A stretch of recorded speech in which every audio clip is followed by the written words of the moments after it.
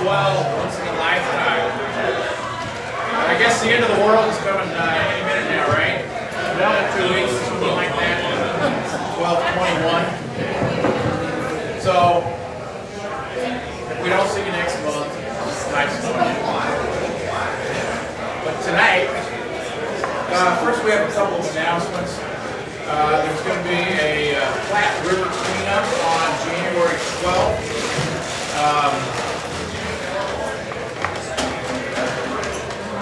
Platte City, what's the name of the park?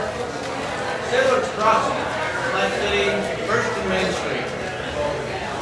1st and Main in Platte City. 9 to noon, Saturday the 12th. 1 month from today. And it'll be warm.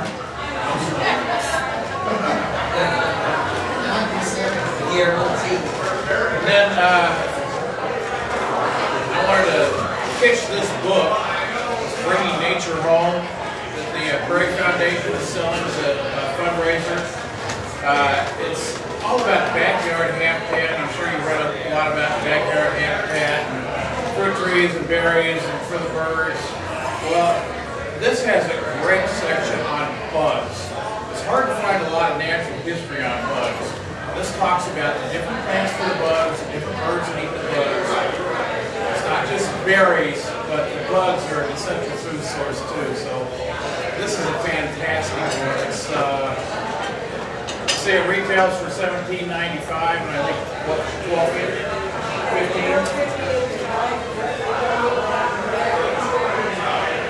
$15.50 if they mail it to you for the Prairie Foundation. If you get it directly from Doris, it's $12.50. I have an addition to that.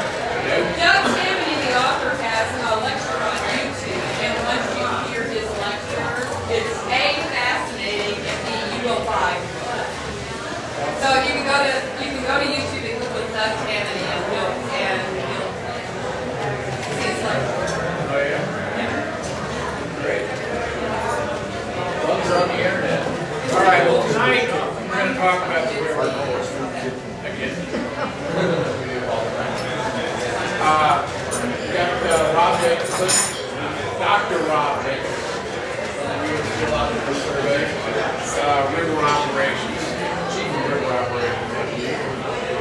I'm not sure about all these titles, but we throw them out anyway. They take something else off the wall. I'll read that out. But Rob knows everything you ever wanted to know about restoration and mitigation and location. So that's what tonight's going to be about. And that's enough for me. Thanks very much, Larry. How's the sound level? Everybody can hear me okay? Okay. Everybody can see the screen okay? Can't do much about that. You may have to stand up. So, my personal secret is that even though I have a background in geology, hydrology, and sediment transport, I'm actually a geographer. And what I've come to find throughout my career is that place is really important. That's the main thing I want to get across today when it comes to Missouri River issues. My day job, I'm the chief of the River Studies branch. We do a lot of very detailed kinds of research on endangered species like the pallid sturgeon, leaf tern, high-floating moving cranes. We have a very large program in invasive species, including the jumping carp, Asian carp. Working habitat dynamics, benthic macroinvertebrates, geographic information systems, and data management. But what I've come to realize is all this very detailed science doesn't mean anything unless you put it in the right place, unless you understand the context. And so this talk is about context in the Missouri River. A couple things about the Missouri River. First of all, really good reference for those of you who are interested in a book called Rivers of North America. There's a chapter there by my colleague David Drought. Hopefully this group. There's a lot of good factual information about the Missouri River basin. But the main thing about the Missouri River is it's huge. It's 37 million kilometers long. It's got over 1 million square kilometers in area. It's a very large area. It's highly variable throughout it. And when we think about a sense of place, we also have to think sometimes outside the box. And the issue here is that even though we might want to look at understanding, in many cases, the Missouri River itself. Policies, management decisions, science that's done in the Missouri River are also affected by things outside. For example, the Missouri River exports water to Mississippi. We've heard a lot about that recently. For example, it might be that the Missouri River is going to export water to Denver. That's actually within the basin, so it's like the same thing. And that was in the news recently, as an example. Sediment, streams, water, there's a connection between the Missouri River and the rest of the world as well. I'm going to just concentrate on the Missouri River itself, which is really big. There's one thing you can go away with tonight, it's this fact. The Missouri River is a semi-arid river. We live down here where it tends to be hot and humid. But this basin is semi-arid. And it should be treated that way in terms of being careful and cautious about water shortages and water distribution. Most of the basin is covered by annual rainfall that's between 500 and 250 millimeters a year, between 20 and 10 inches a year. Not very much rainfall. And that's why you read fights about it. Famous quote attributed to Mark Twain, and there will be, my one prediction tonight is that there will continue to be lots of fighting over water in the Missouri River Basin. And it goes back to the fact that there really is not enough water to go around. The Missouri River's got a lot of variability physiographically. These are the ecoregions, which kind of follow geology. It runs from the Ozarks plateaus down here. A lot of it's in the central lowlands, which is a glaciated area. Most of it's in the Great Plains. Sediments have been shed off the Rocky Mountains the last 10 billion years or so. And then the drainage divide is the Rocky Mountains. So the high Rocky Mountains with all the rugged topography and snow accumulation and snowpack. But in addition to that bedrock geology, the Missouri River has been messed with by the Pleistocene. And that is these continental ice sheets that have come out from the north and messed with the basin and rearranged the drainage. And this has had an effect on the Missouri River that we see today. I have now given this white line, that's the southernmost limit of what's called the Wisconsin glaciation. When you take a look at the last 2 million years, there's a classic division into 4 major glaciations. But a lot of geologists feel now like there could be a dozen, maybe 2 dozen of those major ice advances. What we know is that before about 60,000 years ago, there were some that hit a lot of this basin. But we know a lot about the most recent one called the Wisconsin glaciation, which receded about 12,000 years ago. And as you can see, it kind of messed with the Missouri River, and that's part of the story that I've got today. So we have this geologic variability, we've got Pleistocene glaciation kind of coming over the top of it and messing with it, and this will give you a sense of what those glaciations did. This is a reconstruction of the major rivers of the U.S., central U.S., in the Pliocene, more than 2 million years ago. And what you can see here is that there are these rivers that were flowing north in the Hudson Bay. That's the proto-upper Missouri River, flowing north in the Hudson Bay. The Mississippi River drainage was dominated by this thing called the Thames Mississippi drainage, which covers some of what the Mississippi is today, but also includes lots of branches that don't exist today. Glaciers came down and covered it up and moved those rivers around. The Platte and Kansas River were flowing south through Oklahoma, down the Gulf Coast. Okay, this is, there's some data to support this, but we know that these ranges are different. When the glaciers came down, multiple advances and moved things around. So the Missouri River today, instead of having this area that flows north, this all flows down to the south. And one of the curious implications of this is that I do a lot of stuff with cow and sturgeon, endangered species. The quote-unquote purest genetic strains of cow and sturgeon live up here in the upper Missouri and Yellowstone. And our cow and sturgeon are all the way down in Mississippi, but they are not the same genetically. And it appears what's happening with Palace sturgeon is that they were a northern species. The glaciers forced them south and mixed them up with other sturgeon species over the last few million years. So this drainage rearrangement has been important not only physically for the system, but it's also been important biologically. So it's been a dynamic system. Socially, it's dynamic. It's got 10 states, 2 countries, 28 Native American tribes. Many of those tribes are not adjudicated as water rights, so they can decide to put their water in a variety of different places. Maybe send it to Denver, maybe send it to Canada. It has 10 million people in it. They're very opinionated people. They tend to have a lot to say about how the Missouri River is operated. It's interesting about the distribution of the population. St. Louis is about 2.9 million people. If you think about like leverage, Denver is about 2.5 million people. And I think this is relevant because of what came out in the news this last week about the Bureau of Reclamation saying we've got a plan to take water from Kansas City to Denver. There is some leverage to do that. Here's the state and population. Most of the basin is very sparsely populated. And that means that from a progression and flow point of view, most of the influence is down here, not up here. That sort of sets up a lot of the contentious debate in the system. The Missouri River has been highly altered by dams. So these are the main stem dams. Gavin's Point, all the way up to Garrison Dam, it's a land. These are all part of the Big Stone Plan in 1944, as is Canyon Ferry. These dams over here were constructed and managed by the Corps of Engineers. Fort Peck Dam, which I'll show you more detail later on, was also constructed by the Corps of Engineers, but this was done in the 1930s, so it preceded these dams here.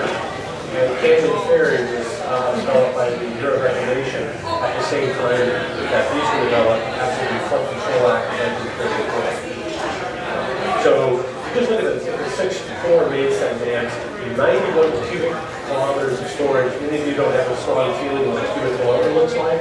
It's a lot. You might think in terms of acre feet. This is 75 million acre feet. So you think about an acre or foot feet, and put 75 million of those together. That's a lot of water that's stored in here. It's about 2 times the yearly runoff in the basin if you had to fill them up from these empty. In a good year, when it's not a drought year, it will generate 10 billion kilowatt hours of electricity, which is a lot. It's about 1.5 times a large nuclear power plant. And I'll talk a little bit about why, even though it's not a lot compared to the nuclear power plant, a bunch of nuclear power plants, it's important because it's peak flow capability. And then if you look at other dams in the system, there's another 40 cubic kilometers of storage.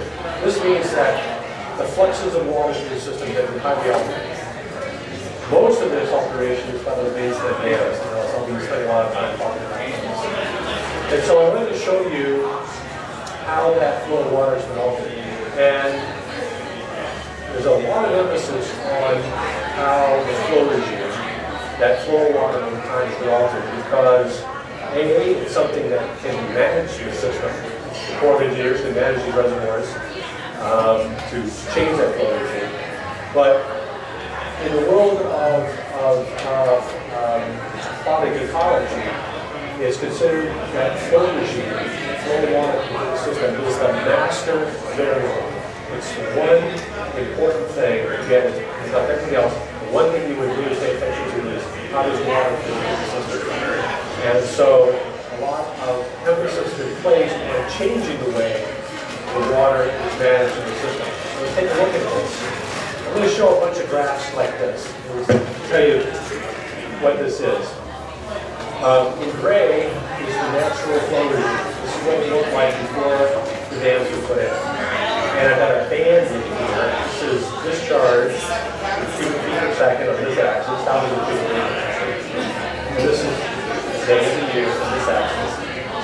And this band in gray is for each day of the year, the flow will be exceeded 25% of the time, your flow will be exceeded 75% of the time. So that is 50% of the time the flow is dam. It gives you a sense of, this is based on 100 years of flow record. So over 100 years of flow record, 50% of the time the flow is naturally being straight. And then I'm comparing that with the bands in blue, which is the way the river is operated now. And this is at the gauge of Wolf Point, Montana, which is just downstream of that dam. And so this shows what dams are supposed to do. You take off the flood flows, you even it out, and in the process generate electricity, a lot of recreation benefits, etc. So what you can see here is the flow sheet is highly electric that comes out of the Port-Tech. Port-Tech is operated for flow control, recreation, and power generation mainly. The next point downstream is get to Williston, North Dakota, and suddenly the natural flow regime and the regular flow regime look very, very similar. And the reason is that Williston is downstream from the Yellowstone. So this whole basin here, the Yellowstone, is the least regulated drainage basin watershed in North America. And so all this natural flow comes down here, and the flow regime recovers. And it looks pretty natural. The high flows are still cut off, but a lot of that natural variability is back. We also have higher flows in the fall than we would naturally, and that's to provide power generation as well as some of the navigation flows downstream. But for a short, there's about 40 miles from here, there's a really natural flow regime. And then it gets to the Lake Skagway and it changes. We get down here to this one, again, this is what the natural flow regime looks like, really high flows, and we have the regulated flow regime down here in blue. We're starting to pick up characteristic two-peaked natural hydrograph. This is the snowmelt part of it, and this is the earlier snowmelt coming from the Great Plains. So this is the Rocky Mountains, and this is the Great Plains. We move downstream to Sioux City. Sioux City is downstream from the lowest reservoir. And you can see the variation between the regulated hydrograph shown in blue and the natural hydrograph in gray. Very distinct peaks, Rocky Mountains, Great Plains, and you can see the regulated flow. Low during the winter, it comes up, so on April 1st, beginning of navigation season, the flows are about steady, slightly increasing all the way through in most years to the end of November and decrease going into the winter.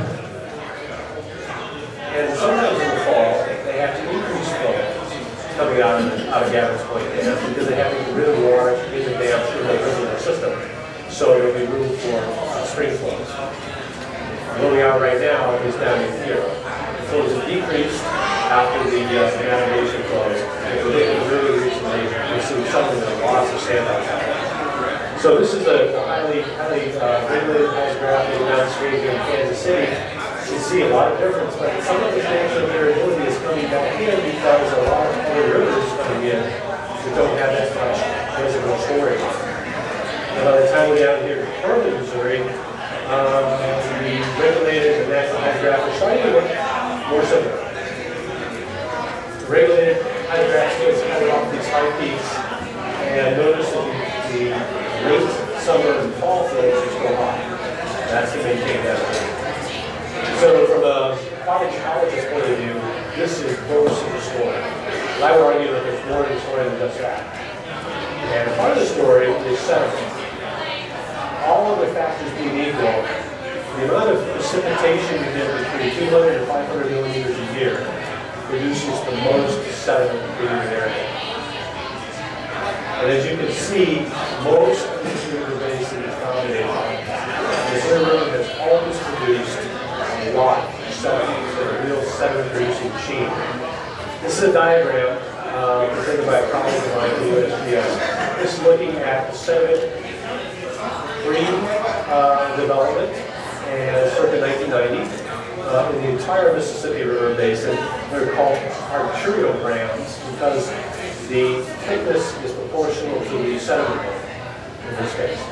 Gulf of Mexico is down here. It shows that before the dams were put in place, there was a huge amount of sediment coming out of the Missouri River, and in fact it dominated the sediment going in the entire Mississippi River. Don't bite him. Don't bite him. Pardon?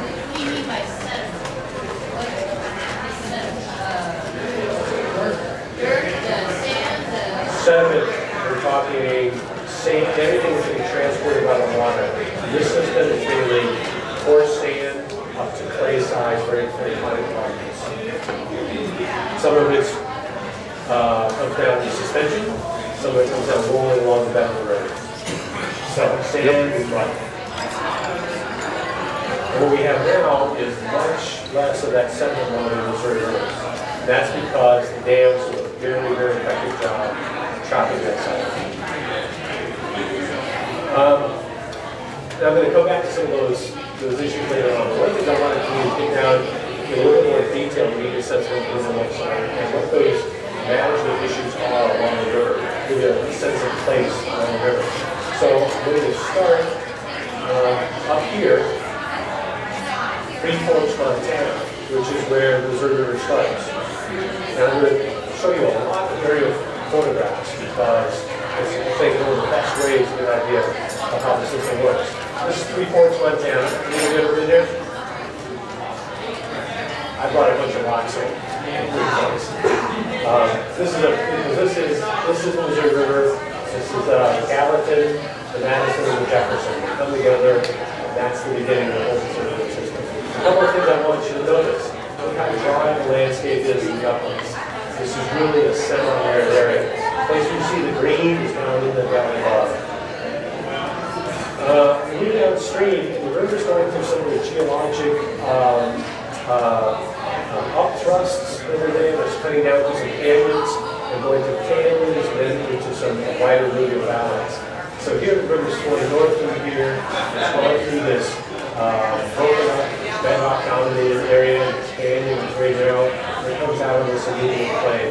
And you can see the land uses here. A lot of farming, and all the farming is irrigated. And again, very, very water poor in that area.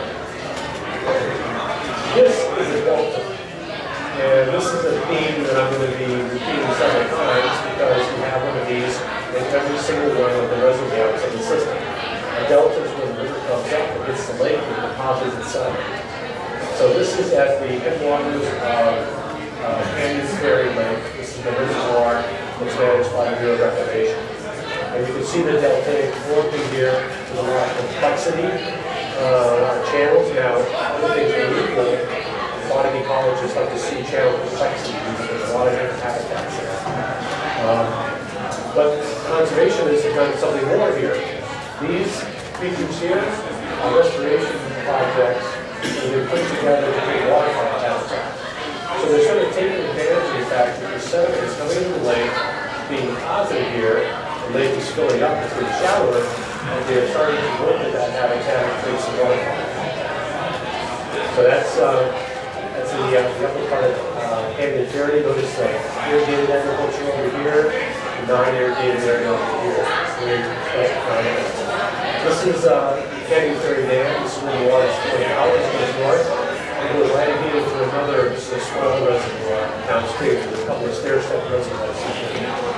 One thing I wanted to point out is going through these areas of geologic structure where you have to cut down through the canyons and really from being wide and through the alluvial valley that's narrow here.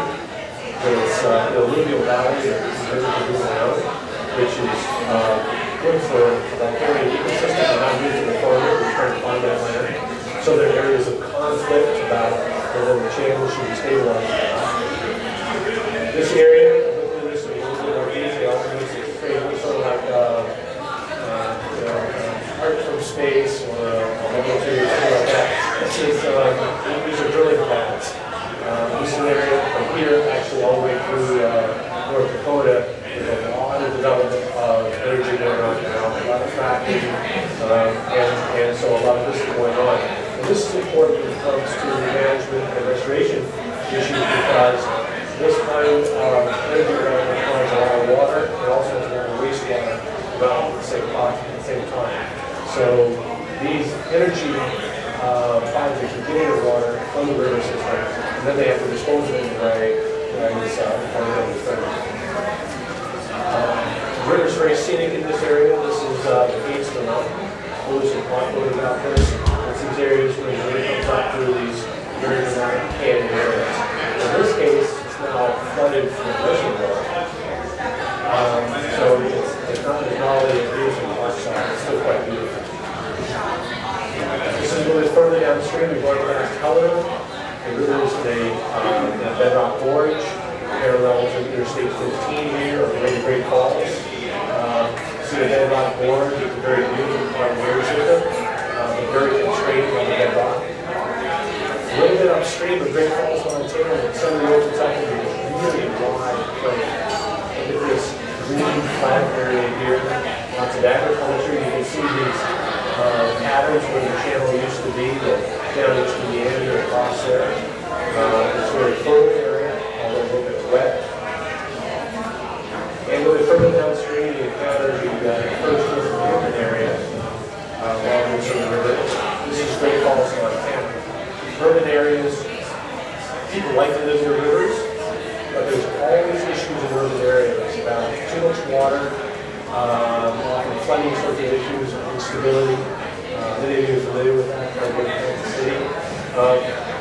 Great Falls has a pretty good relationship with this river because there's a dam right here that keeps the river level pretty stable throughout Great Falls. In fact, it's a pretty famous dam. This is the Great Falls of Montana. Lewis and Clark wrote about this. A series of these falls. Very difficult to get boats up over these falls. That's why they wrote about it in some detail. But geologically, this is really interesting. Only one place like this in Missouri. Why does this exist here? Why do we have these great big areas of bedrock sticking up in the channel and making these sorts of falls? It's part of the interesting story that's happened in the upper basin. This is a map of the gray here is the last glacial altitude. And these blue areas here are what are called glacial lakes. The last time the glacier came down, it dammed the Missouri River, and it created a series of lakes through here. And it created glacial lake Great Falls. When it's dammed up, water builds up behind it, goes around it, or catastrophically fails. But this sort of interaction with glaciers is often responsible for the river taking a new route. And in the case of Great Falls, it took a new route and cut down through some geologic strata that had been before and created Great Falls, relatively young geologic feature. One of the most famous glacial lakes is Lake Missoula here, which was dammed up and catastrophically drained to the west through the Columbia River channel stratalands. Huge number of floods, very, very large flood. The same thing is happening in the Missouri River basin. There was glacial lake Great Falls, and another one here in the Alpha Shelf. And one of the areas that it cut into is interesting is an area called the Missouri Breaks. Some of you might have seen this movie. I haven't seen it for a long time, but Marlon Brando and Jack Nicholson, Missouri Breaks. I am going to rent this. I just want to see whether it's geographically accurate or not. But as you can see, it's cutting down through this canyon area and creating a badlands. Badlands produce, of course, a lot of sediment. It's another part of the story here. And here's where a lot of the sediment has ended up. Downstream now, and just upstream of Fort Peck Lake, and we're in the place where the Missouri River is starting to slow down because of Fort Peck Lake. A little further downstream, we see this. It's a bedrock canyon, but you can see all the water in here and all the sediment that's been deposited. It's creating a delta that's a long, sort of skinny one. And as a result of it flowing into Fort Peck Lake. This is the reservoir that was created in the 1930s, the first Progress Administration project before the Flood Control Act of 1944. I'll zoom in a little bit in this area here. This is the spillway. The main dam is over here. So look at this from here. This is the main dam. It's a hydraulic fill dam. And the interesting story is that they have major problems when this was being built. 34 people were injured, 8 people died, and 6 people were never recovered. And they are buried here in the dam after 1938.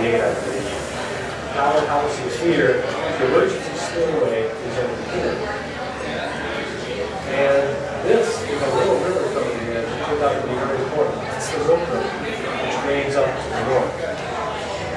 This is what that spillway looked like in 2011 with record flows coming down from the Missouri River. This spillway had been dry for about 50 years until 2011. And then they had to use it to take care of some of this excess water. The reason the Milk River is important is that this dam, like many dams, releases its water to the powerhouse to generate electricity from low in the water column. And so the water is called hypomagnetic release. And the water that comes out is cold. And that cold water has been implicated in seriously disrupting the ecosystem of the Missouri River downstream from there. The one right idea here is that for years, when the Missouri River is low, there's little water coming out of the Fort Pack. There's a lot coming out of the mill.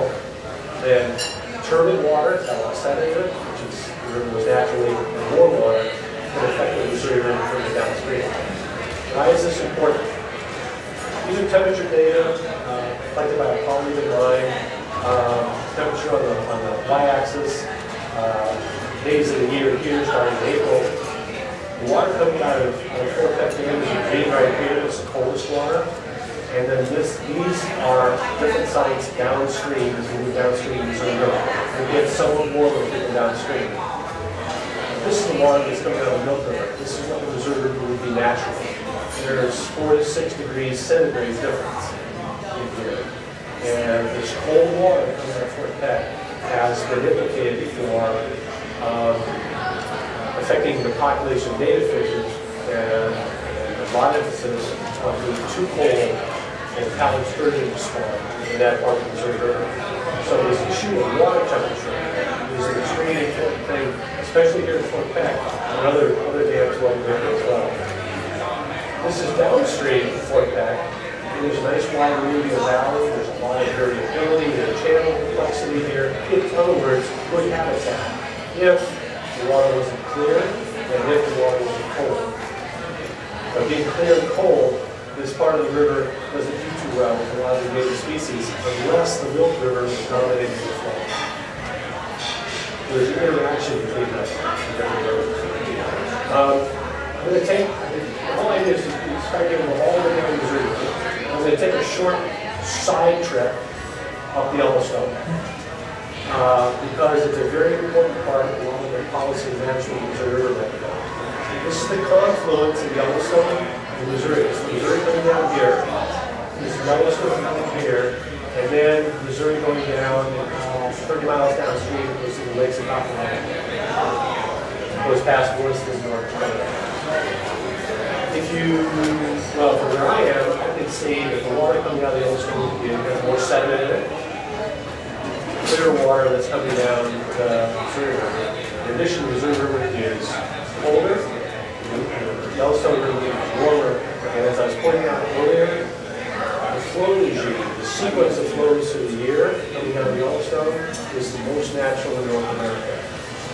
So from a management point of view, we have about 200 patent sturgeon in this area. These are the genetic ones that are perfect. And they have a choice. They go up the Missouri River and they go up the Yellowstone. And what's been happening is that they've been confused. They don't know what to do and they haven't been reproducing. And on one hand, people have said, well, what we can do is we can invest about $50 million and put a temperature control structure in Fort Peck so the more water will come out. Or you just expect those fish to go on the Yellowstone instead, since it's just a wonderful river. The problem is that about 60 miles up the Yellowstone is this little thing here. You take Montana, this one looks like we blow up a little bit. You see the riffle, the water rushing over here. It is essentially a big pile of rocks that's been put in the river by Bureau of Reclamation to build up the water over here so it'll go down this mitigation canal. This is what it looked like in 2011. Now this is a very high flow, so some of it's not as steep as it might look. But this is considered to be a major impediment Upstream from it, the talon sturgeon, blue sucker, paddlefish, a whole bunch of native species. So the other major thing that can be done in terms of management is try to design fish passage through here. Which seems like it would be pretty easy to do if just a pile of rocks, right? They've been working on this for about 3 years. They expect this to cost like $70 million to get the fish to move up through here. And right now it's up in the air. How many agencies will go ahead and try to do that? If they did that, and the talon sturgeons were far enough upstream that when it spawns, the larvae would be able to float downstream and they would settle out before it hits here. There's the headwaters of Lake Zacatecas. Conventional wisdom has it that if a tiny 11-day-old talon sturgeon ends up here, it's immediately dead. Say that's conventional wisdom because there's still some uncertainties associated with that. But the problem is that so far you can not see any live talon sturgeon in here. They like flowing water. Usually they're very tiny, and they will float all the way down. So this is a problem for them. Are you seeing an increase or large numbers, relatively speaking, of talons and the other species you talked about in that 60-mile area from the rock dam down to the pontoons? The fish are there, but they're not reproducing. I can't say so much about the other native species, but for the talon sturgeon, major effort in 2011, there was one baby talon sturgeon that was determined through genetics was spawned on the Missouri side. On the Yellowstone side, we documented sturgeon spawning, but you don't see the babies. And the hypothesis is they're floating downstream and they're going to appear to die. They eat up when they settle out or something. They need currents. They can't live in the dump. What about upstream from that rock structure? There aren't any talon sturgeon upstream. There's some sharp-nosed sturgeon upstream. But as far as we know, we don't have it upstream. Another interesting thing about this delta, a couple of things. The town of Williston is up here. When sediment accumulates like this, one of the things that happens is it tends to raise the groundwater level. So one of the management concerns is there's a lot of farmers up here, and some people with basements are getting wet. So they don't like the fact that there's a delta here. Another interesting thing about the delta is that it's not a popular place to be. It's kind of interesting side channels and stuff. And I heard this story, and it came from a very good source. I think this is true. Lake Zacatecas goes off hundreds of miles to the east of here. And when the wind is blowing from the west, it will actually bring the tide in the lake and blow the water off to the east. So the story was that there was a couple that was sailing down through here, and they were trying until the wind picked up.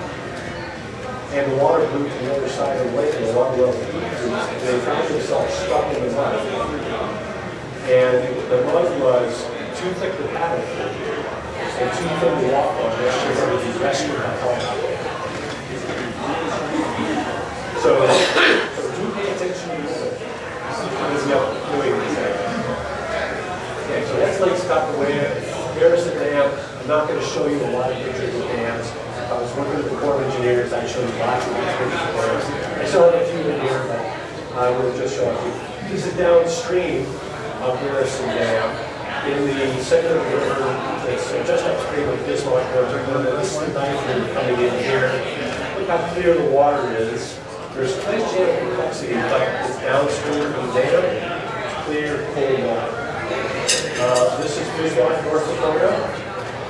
And again, you can see channel complexity. We're starting to get into the delta from Milwaukee down here. To get this idea, you've got dam, free-flowing section, delta, lake, dam, stair-step like that. So there's a lot of complexity here. There's clear, cold water. Two-edged sword. Clear, cold water produces a lot of sport features. Bismarck is famous for walleye. And other recreation species, so it's a big part of the economy. Also, I showed you those hydrographs. Downstream of Bismarck, the flow is well controlled by the dams. And so there's been a lot of development right along the river in what used to be floodplain. The Chamber of Commerce in Bismarck has called this the most improved section of the river in the United States. lot of these people actually got flooded in 2011. And there's a whole story there that I don't really have time to go into. But one of the things about dams is that they control the flow of water and provide things like recreational opportunities and development opportunities. There is a risk associated with that, as people found out in 2011. And then here's the delta for Lake Milwaukee. It's the next one downstream. Not as much sediment here, because most of the sediment is trapped upstream. Here's a broader view of Lake Milwaukee that I can put up there. It just shows the, when you take a very dissected landscape, you put a big lake in there, just patterns for it. This is the Milwaukee Dam down here. Here's the dam right here. And this is Pier in South Dakota. Here is very much not visible. Downstream from the dam, clear cold water, lots of recreation on the river, lots of fishing, and water development right down the river. The difference is that there's Lake Sharp is very close here, so there's actually volcanic sediments in this area as well. Here's just a picture from here looking across the lake. The lakes are highly valued for recreation. Lots of fishing, lots of boating in these lakes.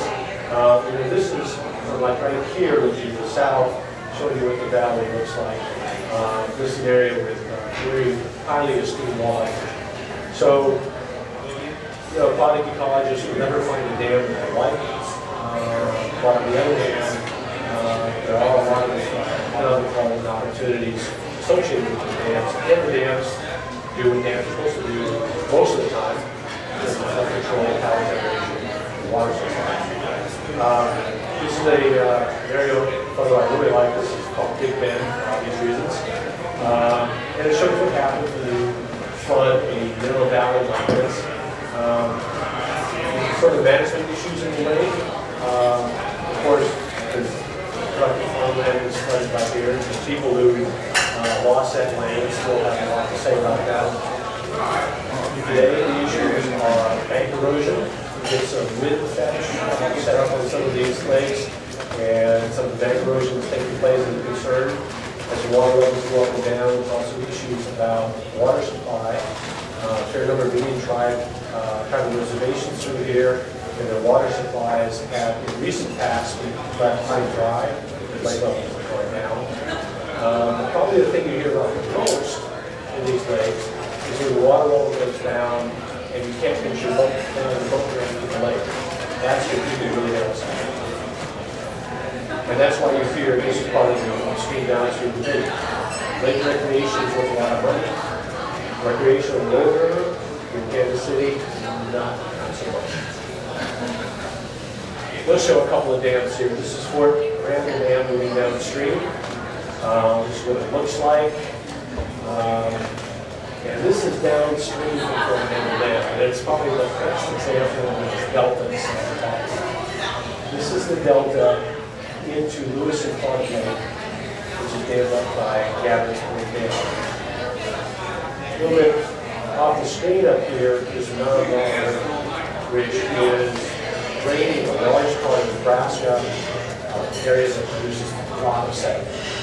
And so this sediment is coming down and hits the lake and falls out into this delta. Look at it for aquatic ecologists and say, this is great, it's called channel complexity.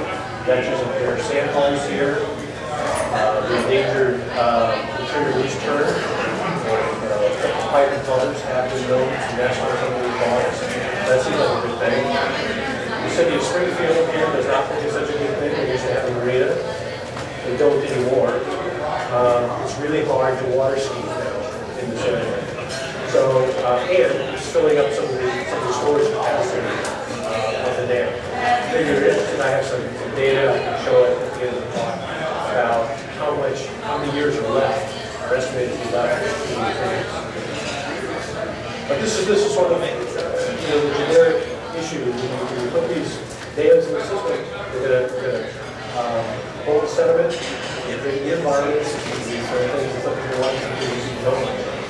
Downstream, then we have the river, Yankton, South Dakota, then the river, that has a much reduced sediment level. And that has implications that we'll go into in a second. Before I did that, I wanted to talk about this graph, because I think it's a really important thing about reserve and water management. This is an example of comparing discharges out of Fort Randall, which is shown in black here, and the same time period, the discharges coming out Gallows Point Dam shown in blue. These are both hourly data, and I've got about 2 months of the data here. What you notice, I hope you notice, is that Fort Randall is flat. This is peaking flow, or load following flows. This is something that hydroelectric power plants can do. Thermal plants, for the most part, can't do. They can't suddenly turn on and create electric power when the demand comes on in the middle of the day. But hydroelectric plants can do that. So even though these hydroelectric facilities on the Missouri River don't generate in total that much power, they provide load following power, which is really important because that goes into the network and means that people in Tulsa, Oklahoma, can turn on their industry. And starting about in here, there are daily needs. They're actually doing 2 a day here. The difference here is about 20,000 CFS, which in this river system, based on the geometry, is between 4 and 6 feet. So it's going up twice a day, up and down 4 and 6 feet. That, of course, has some ecological consequences. One of the things we've done is tends to educate fish and small animals very quickly, not to stay on the edges, because they will be left behind. There has been speculation by people about decommissioning dams in the Missouri River and say Dakotas Point is the smallest dam, and the Lewis Park Lake behind is the smallest. It's filling up the fastest with sediment. Maybe that dam should be taken out. What it does now is it works the remediation dam. All these waves are coming through every day. Dakotas Point evens that out. And so that's a function that would be lost. We lost that. The other thing that we have is the decrease in sediment level. This is the sediment data. Yankton is just downstream of Dakotas Point Dam. Historically, 121 million tons a year in the past for Yankton. Now it's 0.24 million tons a year. It's only 22% of what it used to be. That shows you how efficient the dam is at traffic sediment. Go all the way down to Herman. Usually the river used to carry 326 million tons a year. Now it's only 55 million tons a year. The sediment load is like 17% than it was 6 years ago. So this is a really, really big change in the system, and it has an effect. Sure. We'll get for you on these slides. We'll spend some time on this, but I do think it's important. This is back upstream to Dakotas Point Dam is right here, mile 811, and St. Louis is down here. Kansas City is right here, coincidentally, right here. This thing is. What I've shown in green is the change essentially in the bed of the river over the last 6 years. So near the dam, there's the zero mark here. It's going down almost a meter in the last 6 years. The blue line is the drainage area, so it shows where the different rivers come in. So the Platte River comes in right here. Downstream from the Platte, the river is actually increasing. There's been aggradation of the bed there. We've got erosion of the bed here, deposition here, and then as many of you are aware, Kansas City, big degradation of the column. And there's a lot of speculation on why that is, and you can see the column is here. That is really fucked out. This part of this is a result of sediment that's not coming through the dam. This part has been attributed to sand mining or geoengineering, a variety of things. It's quite contentious, but everybody understands that this is because it's hungry water, clear water coming out of the dam. It's eroding the bed, and that has implications. This is a map of Davenport Dam down just downstream of St. Joe, Missouri. And it's a map showing the floodplain, how dry it is and how wet it is, relative to flood levels. So red here is a 500-year flood. Dark blue is less than a 2-year flood. And what this shows is the effect of that red degradation here and aggradation here, downstream of the wall. And most of the floodplain up here is very dry. It stays that way, even with big floods. And down here, the floodplain floods a lot, and it's pretty wet. Of course, we saw that in 2009. This is the same data. This is the proportion of the floodplain in Gavin's Point, St. Louis. This is that dry area. This here is Kansas City, where the bed is dropped as well. So more of the floodplain area is at a dry elevation, but not as dry as here. And here are the wet areas. Those are the areas where there's the most flood concern. And where most of the flooding happened in 2011. This graph down here shows flooded acreage, and right near the dam, even though this is where most of the water came from, there wasn't a whole lot of flooding. That's because that bed was inside. Get down to Sioux City, you start to see some, but it's really down overall, down in the Nebraska City area, where that flooding really occurred. This is sand deposition. It was associated with that flood, happened in that same area.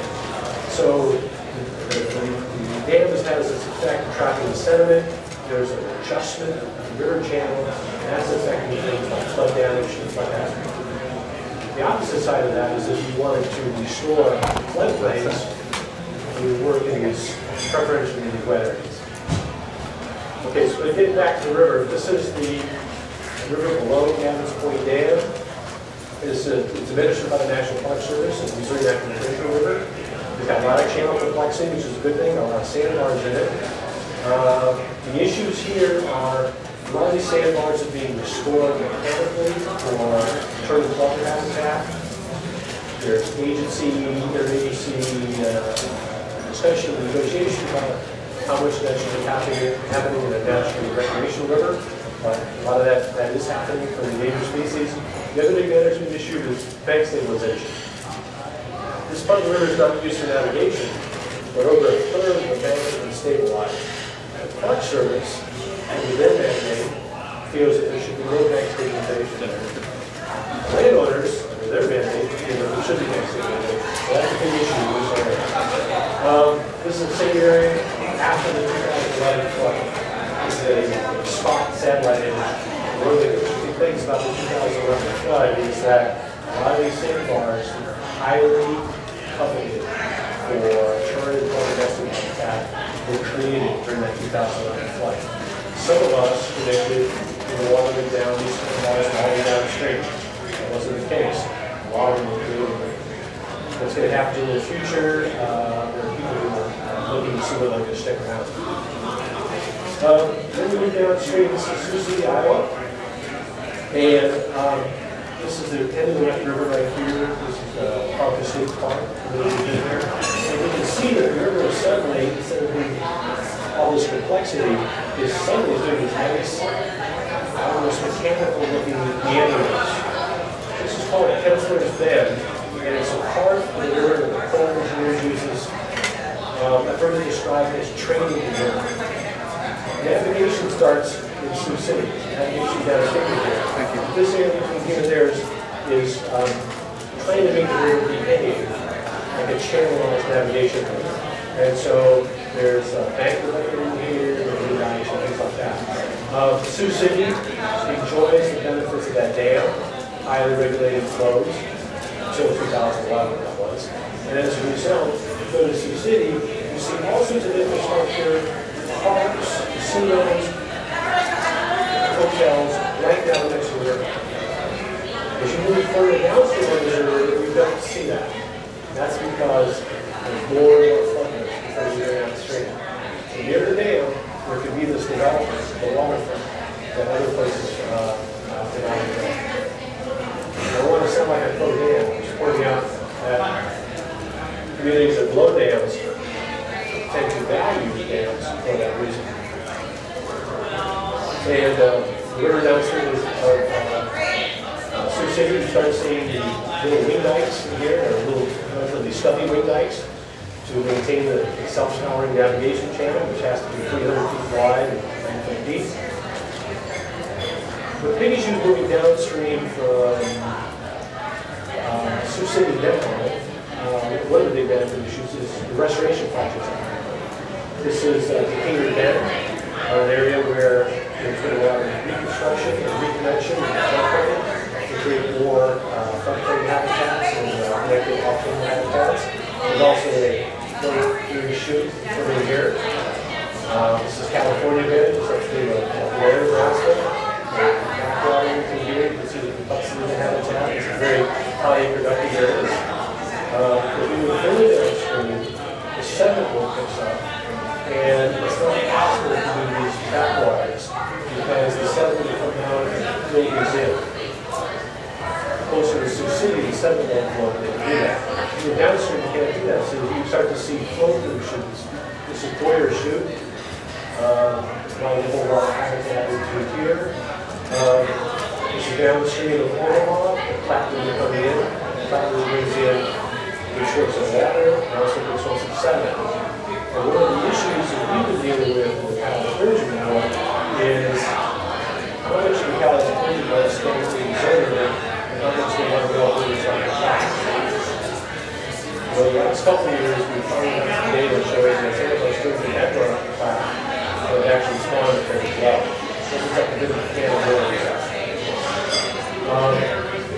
This is another restoration site. This is Hammer Bend and Lower Hammer Bend. One of the issues when you start doing this sort of restoration is these restoration sites be good neighbors on the floodplain. What happens at these sites when you have levee and agricultural land direction? This was the case here at Hamburg in 2011. This up in Hamburg Bend. There's a lot of change up here, the channel widened. That's a local complexity, that's a good thing. This is Lower Hamburg Bend. This was a bad thing. Jumped out of its banks, broke through the levee here. This is a big splay of sand that's created by the levee break on Lower Hamburg. And so this sort of question on whether the restoration projects and agricultural land can exist side by side and continue to be an issue of some protection. Kind of jump back to your earlier thing about in this area where there's actually some agriculture happening. And this is also an area where there's more destructive shoots going on, which is a lot of work on it, especially in town area. Kind of making shoots that have enough to raise the river and cause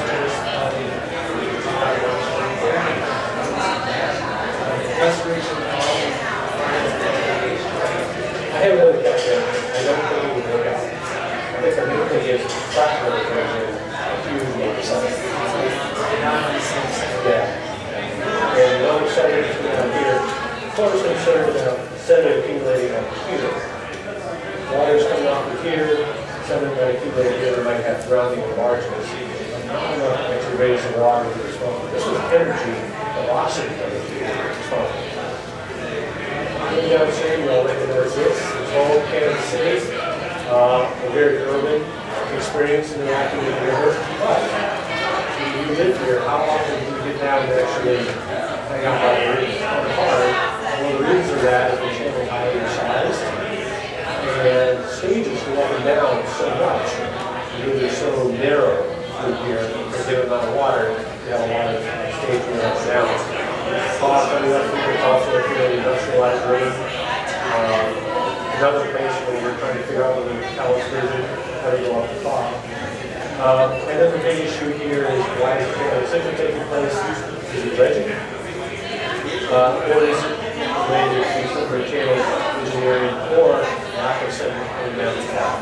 Those are the hypotheses that are out there. They sort of continue to be an area of potential for some time. That's probably because there are limits to the science. The scientists, I have to tell you very quickly, that there's only so much we can do in terms of calculating sediment transport and figuring out how much much sediment ought to be reserved for that. A little further downstream, this is an area I've worked on quite a bit of the restoration project. Here, the valley is narrowly bounded by these cliffs, harder rock on the Ozarks Plateau.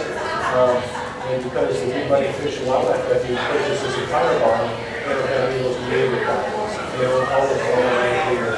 They don't always fall around here. The native problems across the river here. These neighbors think that this shoot is a way to break their levee. Long-term issues will also contribute to the effect. This, in fact, is the Jameson chute. This is the chute that shut down shallow water habitat on the Missouri River because the Missouri Clean Water Commission objected to sediment coming out of here into the river. It's been 5 years now. Might be getting close to resolution right now, but it just shows how controversial things can be. Put this in here. This is another tributary, this river. Again, we have this question of managing the main stem. Can you understand the main stem without understanding the tributaries? So there's quite a bit of science going on now on the Osage, the Gasconade River, the next downstream, see how much fish in the main stem actually uses tributaries, something we don't know very much about. And I put this one in here to mention that there are a number of utilities along the river that use water from cooling. This is a Rockies power plant, coal-fired plant. They use water for cooling. They have streams for water from the river. It cools off the generators, and it goes back to the river. Issues here, fish and fish on the streams, as well as infection on the water going on in the river. This is regulated, but as time goes on, people are starting to get back into question about whether those are having an effect. For example, sucking in and killing baby swimming. We get further down towards St. Louis, the channel complexity picks up again. So it's partly because we're getting down into the lower gradient areas next to the Mississippi River. We come up an island, other shoot, the area, there's other areas of complex habitat. Much more complex than you see, say, up here in the Kansas City area. And then all of this finding, the confluence, Missouri River coming down here, Mississippi River coming here. And I think we're all aware of the controversy right now, questions about whether Missouri River dams and reservoirs should be operated to provide water for navigation of the Mississippi River. Mississippi River, the drought situation in the Mississippi River is substantially more dire than it is on the Missouri River. And this issue about releasing more water on the Missouri River towards navigation down here has economic dimensions to it, some legal dimensions. The Corps of Engineers is saying, no, we legally can't do it. But economically, the commercial navigation of the Mississippi River is a tremendous amount of water. The question is how there should be coordination between the rivers, or how much coordination can take place to provide for the best socio-economic and environmental benefits. So anyway, to sort of just sum up, geography matters. If you talk to someone who doesn't get it, doesn't understand the Missouri River, it's probably because they're coming from a different place. They actually live in a different place. They have a different perspective of the river. I think the hope that I've shown is that there's a wide range of environments that have a river, a wide range of different kinds of ways we can choose. And so people really do have different viewpoints. The important takeaway point, Missouri is a semi-arid basin. It doesn't have as much water as some people think. And chances are there's always going to be increasing use of that water and some of the use of that as development takes place. In the Amazon River system, there are a lot of important socio-economic benefits, flood control, water supply, power generation, etc.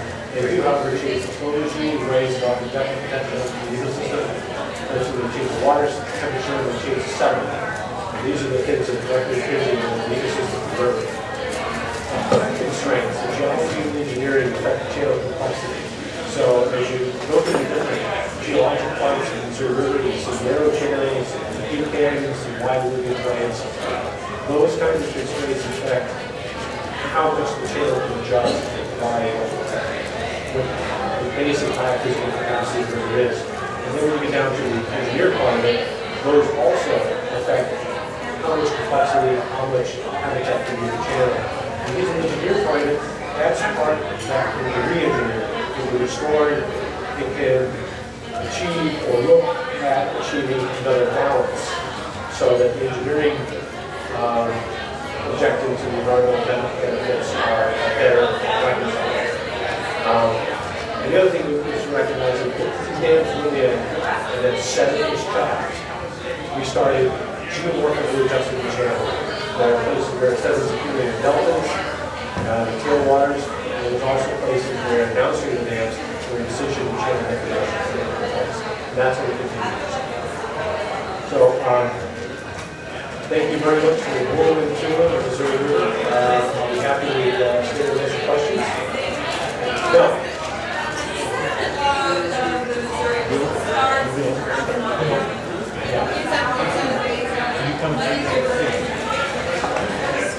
That's good.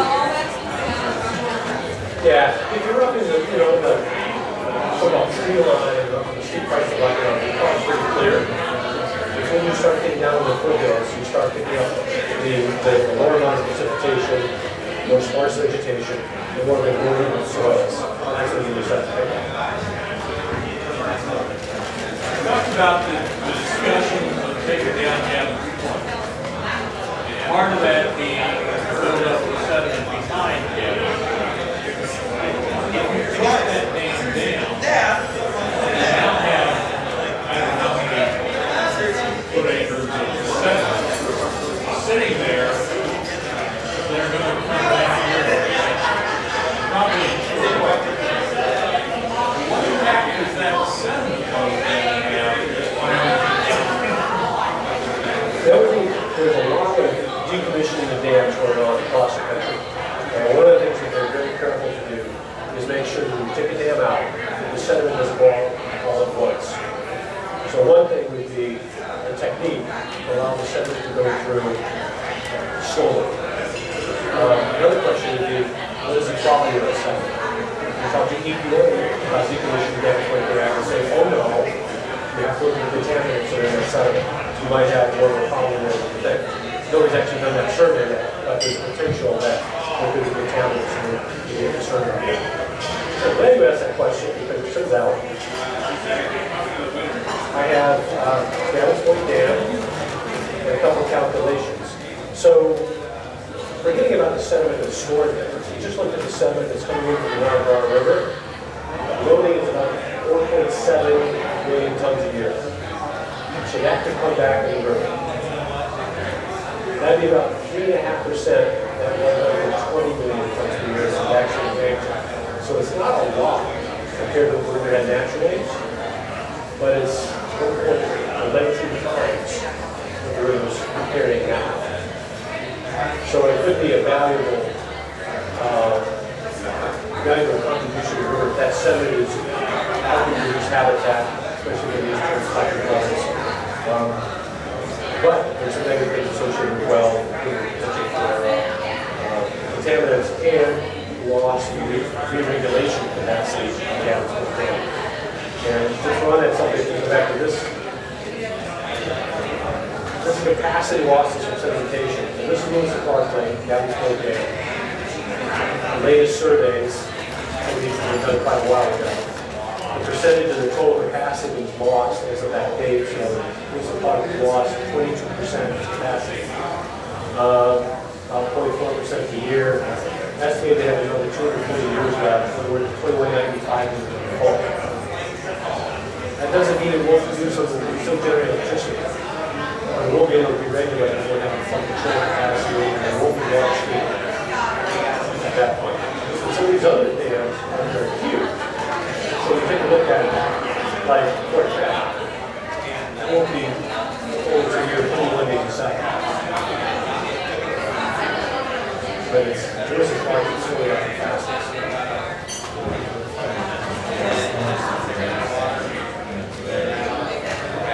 Downstream is the lowest one. So there aren't any lakes downstream from there. So potentially, the second comes out, moves the Clark downstream, and get all the way down to Gulf of Mexico. What's interesting is that people in Louisiana feel that that's their settlement. And they're concerned, for a long time, they're concerned that this sediment isn't getting down to maintain the salt marshes and barrier islands in Gulf of Mexico. I'm curious about the thought process and the analysis of this into the determining at what points and which dams they open up, knowing that it's going to cause a lot of downstream. For instance, like in 2011, we got a lot of the repercussions from the upstream. So what the thought process goes into that, determining what's the second loss, essentially. First of all, to clarify, I wasn't part of that process. It is very, very controversial. I know my colleagues with employment engineers that they're agonizing decisions about how to do that.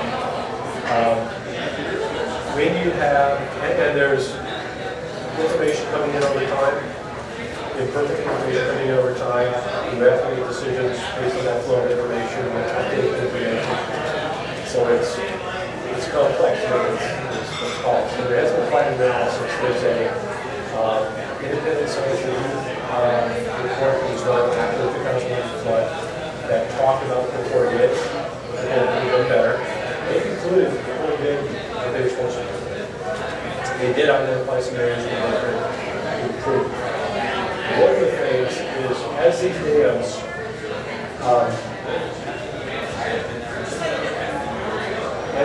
fill up with water, that back up all the way to the dam. Well, one thing the point is going to happen is perhaps the water will take out the spillway or go over the dam without the spillway. Because then it goes from controlled but catastrophic flooding to uncontrolled ultra-catastrophic flooding if the dam accumulates in the dam. So that's where they go from. So where they have to let water out and get the rain. So, but they're looking at downstream flood levels, they're looking at upstream flood levels. One of the things that they're asking about that links is true. There are environmental flow rules and policies operating the certain dams. None of those had anything to do with the decision they made in 2011 past February. And in February it became clear that they were past the threshold that they deal with spring rises or worrying about turbidite habitat like that. It was all under control in February. You should look for that review report. It was done by scientists outside the corps engineers that look at the whole thing. It's very, very interesting. Very if you leave me your email address, I can send it to you.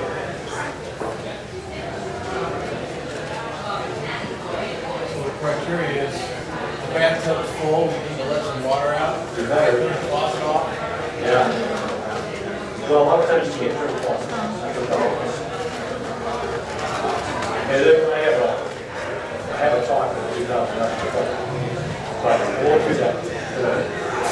But the thing about the 2011 flood was a lot of snow, not that much snow, a lot. But the rains that came in May were totally unprecedented.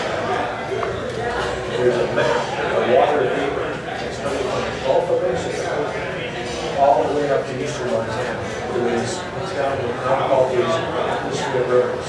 It was just a perfect storm of water going all the way up there.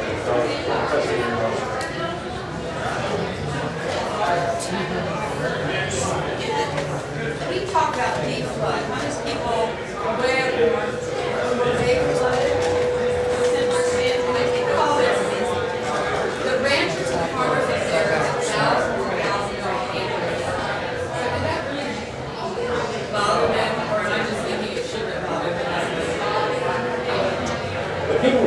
geography in 2011 had, in a lot of cases, had never been bothered by floods before. And that's because they were people in the abysmal here, Sioux City. Communities who were downstream of dams, living with dams for a long time, and through their land use policies and land use practices have built down on the floodplain. And then a very rare event, and suddenly they were bothered big time. As you go further downstream, by the time you get down to Kansas City, the flood in 2011 was not a big deal, because all the water was coming from Montana. And those areas that are just downstream from all the dams, with the channels in size, and that's downstream of Fort Pat, downstream of Garrison, downstream of Rockies, those areas also didn't get as much flooding. So, for example, downstream Garrison Dam, decent size, but the water came up. By the time you got to Bismarck, and there's some of that floodplain development was taking place, suddenly there was a water in a lot of places. You didn't hear that much about farmers being affected except downstream of Sioux City. I didn't hear that many. There are probably some, but from Gavin's point down to Sioux City, not much agricultural land was flooded. First, real flood damage was right around Sioux City, coated dunes, development right down the floodplains. And then from Sioux City down, actually, because the dam being in place, from Sioux City down to St. Decatur, there are very few agricultural lands. They haven't needed them. And so the water got up and it did get into those areas. And then the flood damage increased down from Nebraska City and then decreased down to St. Joe. A lot of those affected. I did not hear about farmers in Montana being affected.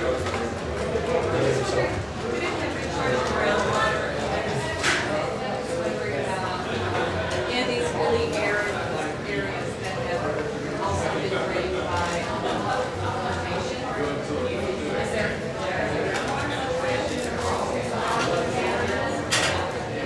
Groundwater is definitely part of the issue here, and something we don't do a very good job of connecting about surface water and groundwater. We're definitely connected. So for the 2011 we're going to call a lot of groundwater issues. What's curious right now during the drought is that the water levels on the Missouri River and Mississippi have not been going down as fast as they engineered connected. And what we're saying now is because of groundwater bank storage coming down the Blue Rock or something that we don't do a very good job of. So groundwater is an issue. Not so much in the flooding, you see more